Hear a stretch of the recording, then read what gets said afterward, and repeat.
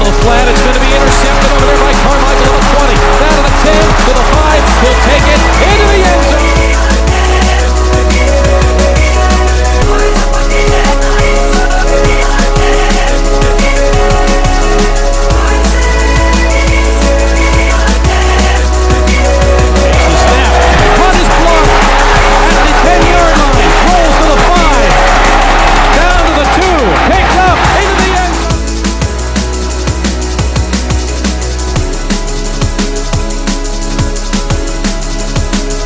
Coordinator's dream, offensive coordinator, not the kind of game you want. Snap to Taylor, he'll look to throw again. Screen pass Williams, he will score standing here at the near side. The tight end Smith is on the right. Miami coming with the all-out blitz. Tyrod Taylor fires a deep ball for Roberts on the run of the 20. He has it. Tyrod back to throw on second down once again. A pump fake, gets everybody in the air and a deep ball. Right side, standing Cole on the 40, has it. Right sideline, 30, Cole to the 20, 10, 5. What's the non-conference game that you're most excited about seeing? Boise State versus Virginia Tech, September 6th at FedEx Field. I cannot wait for this matchup. Both of these teams are going to be ranked very highly in the preseason polls, but this will be the first indicator of whether or not Boise State is worthy of being the first non-automatic qualifying team to play in the BCS National Championship. There's going to be a more polarizing team in college football than Boise State this year. You're talking about a team. Are they going to be the team? Are they going to be the Butler Bulldogs and say enough's enough? We're not the little guy anymore. We're not the non-automatic qualifying.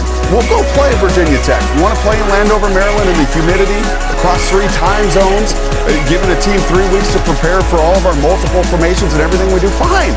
I don't care. We were 14-0 a year ago. We'll play at your place. This is bold enough. I have a feeling I'm going to say this and get harassed by this committee here.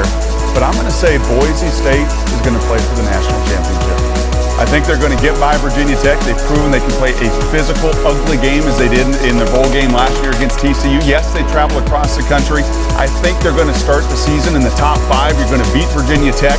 You're going to be right in the top 3 in the thick of things. You go through an entire season, and outside of Wyoming and at Nevada, I expect they're going to be more than double-digit favorites in all of those games.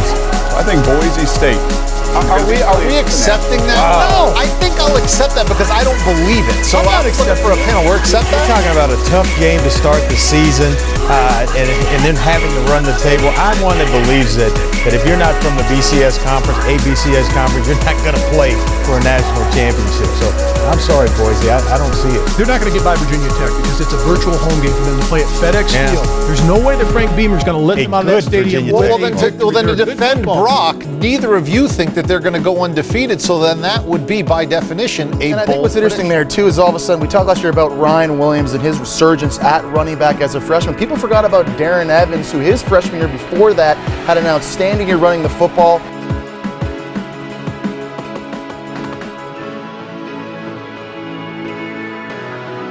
They say 21 out of 22 coming back at Boise, and that this is the best Bronco team of One all. of the best quarterbacks in the very highly going into the preseason. I personally don't. I have them 10th. I think Boise State struggles in that game because Virginia Tech and the Hokie fans, they will not let them out of the state of Maryland with a victory.